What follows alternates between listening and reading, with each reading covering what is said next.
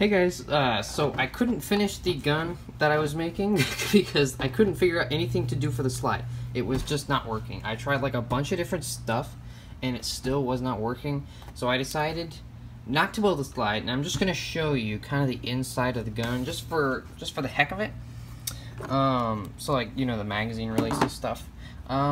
So yeah, let me get the tripod. Okay, so it has the barrel, and then right here is where the slide actually hooked on, and right here, so it wouldn't like pop up when you put the slide lock on it. It also has a slide lock, obviously. It has the moving trigger, which is cool, in there, and then the magazine release, of course. Here's the magazine.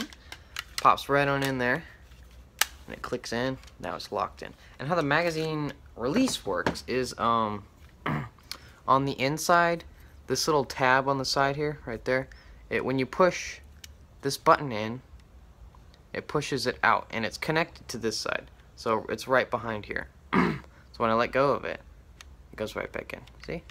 It's connected just like that. And so when you put the magazine in, it's very simple, and this is not my idea, I got this from somebody else, but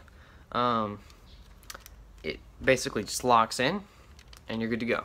And it has the spring that wraps around the outside here, so it's able to retract, or rebound.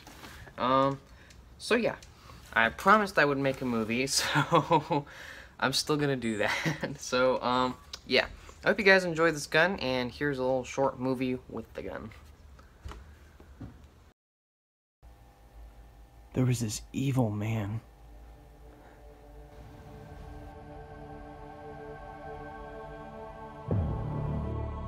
He tried to destroy us.